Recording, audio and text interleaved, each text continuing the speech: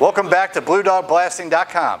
Today we're going to talk about RPB safety gear. Now throw me that football, Sean. Now turn on my green screen, Sean. Damn, what happened? I'm sorry, blasters. Due to technical difficulties, we will not be doing the RPB safety video today. Instead, we'll get to see episode 3 of Sean at Blue Dog Blasting's nozzle series. Hey blasters, Sean from Blue Dog Blasting. Today is episode 3 of our nozzle series. Today we're going over the Long Venturi nozzle. Stay tuned. Yeah!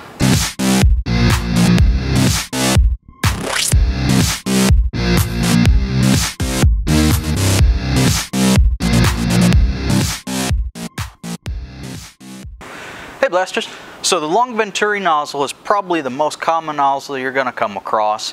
It's used in almost all applications. Most of the time it comes standard with the machines that you buy, the Empires, the dust blasters, all of them pretty much come with your standard number 5 Long Venturi nozzle.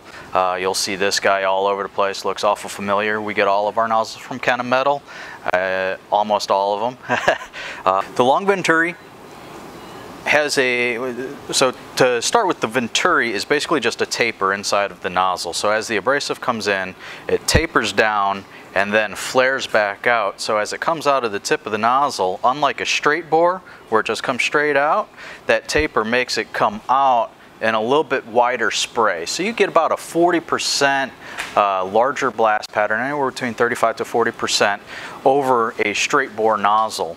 And that's what makes these things so popular, because you want a nice big blast pattern, get a little bit more work done than your other nozzles.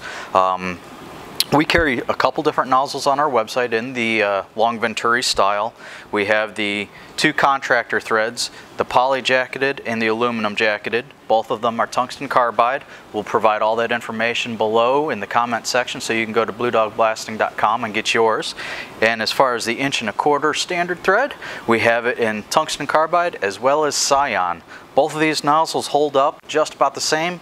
The biggest difference is the weight. This one is about half of the weight, and we'll do another nozzle video going over some of the different composites, such as tungsten carbide and cyan, what differentiates them and how they work a little bit differently.